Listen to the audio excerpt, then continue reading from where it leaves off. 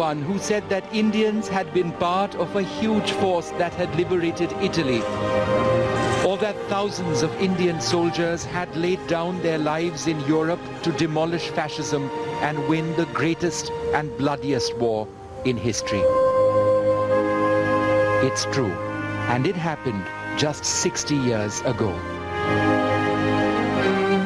And so to Italy, to the snow and mud of sunny Italy. We might have expected the Italian climate to have suited the Indian soldier, but something went wrong with the Italian climate. It wasn't up to guidebook standards. When Italian mud didn't bar the way, there was snow.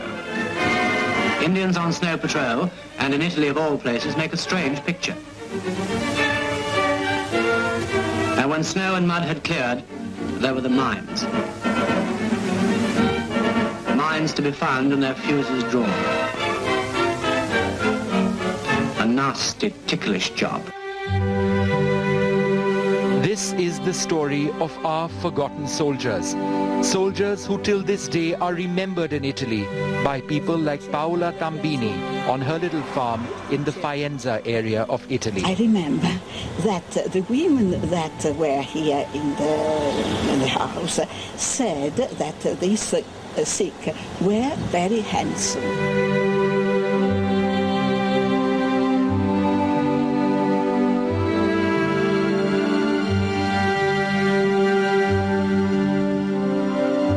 Paola, now more than 70 years old, the decades have flown by.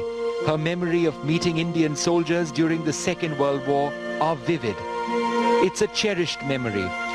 Her relatives, who also met the soldiers, bring out this collection of the badges of Indian soldiers who'd passed by the area, a virtual who's who of some of the finest regiments in the modern Indian Army.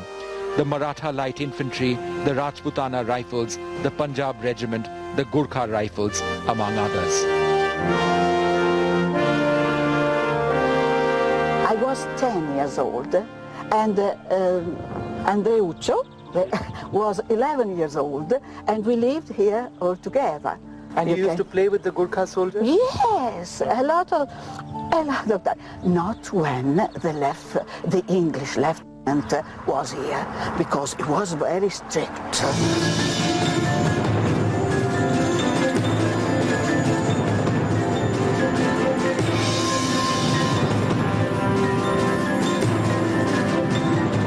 The stunning Benedictine Abbey at Monte Cassino, 1,700 feet above the small town of Cassino. The natural beauty of the Liri Valley makes it hard to believe that this picture postcard setting was at the center of a battle which stands in the heroic category of Dunkirk, Stalingrad or Cayenne.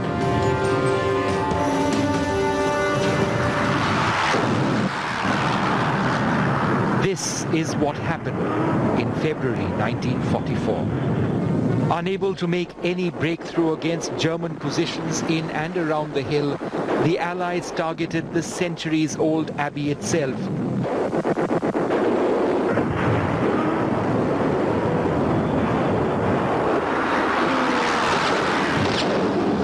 It was one of the first acts of desperation in a battle where Allied generals grossly underestimated the strength of the enemy. A battle where Allied forces confronted German stormtroopers who'd blown defensive positions out of rock, strewn the countryside with landmines, and converted stone-built homes and small villages into almost impregnable defensive positions. Remember all those stories of Tiger Hill, of Indian soldiers having to clamber up hillsides in the face of incessant machine gun fire?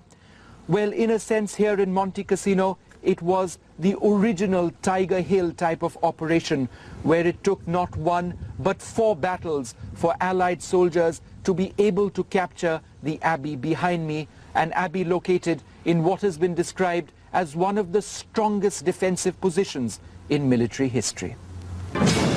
Indian soldiers were in the thick of action in Monte Cassino, part of a huge coalition force which also saw New Zealand, Polish, American, Canadian and French troops. Together these men, soldiers from distant lands, men with little or no cultural similarities, lived together and often died together.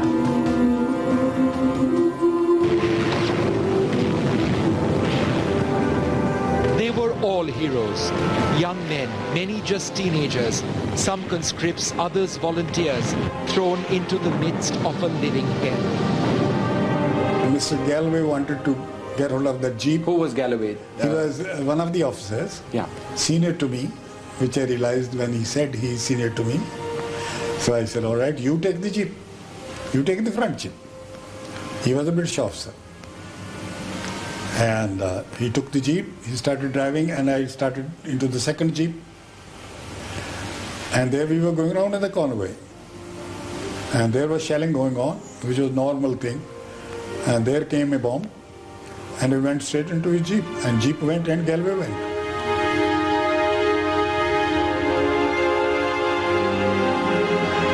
Colonel Harwant Singh was a new recruit in the Indian Army when he fought in Italy. Fighting almost unbelievable odds, he took on a German position with a handful of men, and despite being hit 3 times, continued to fight, ultimately being awarded the Military Cross.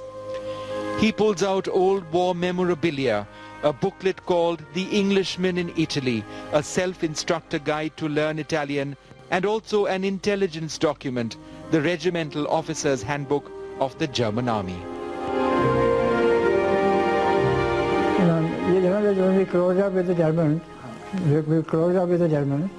and then there was almost a hand-to-hand fight. So they were on the other side, we were on this side. So the fellows obviously just threw a hand grenade. I was with the leading platoon, say I was with the second one. So the hand grenade was burst in front of me. So I was injured on the forearm. So anyhow, the patti puri band li us waqt, so I didn't realize because it was a serious side. तो उसके बाद then second this thing was as Hitchens ये जो है ना मेरे अपने ये पीछे कोई क्योंकि it's very difficult to find out कि क्या उस पर क्या लगा है तो ये साइड में लगा था फिर उसके बाद फिर परसुआ मेरे यहाँ से लगा तो 3 जगह में जख्मी हो गया था तो anyhow उस वक्त one didn't realize भी ये गुस्सा हुआ captain encouraging my boys and actually the boys were encouraging me also. Indian soldiers were not new to the horrors of the Second World War, having entered the Italian theatre as a battle-hardened force, fresh from the dramatic defeat of Rommel, the Desert Fox, in North Africa. The 4th, 8th and 10th Indian Divisions were part of the legendary British 8th Army, led initially by General Montgomery, the hero of North Africa, arguably the finest British commander of the Second World War. All our troops were seasoned battle veterans. We had fought against Rommel, so we were not raw troops. Therefore, we were used not as cannon fodder, but because we could complete any task assigned to us.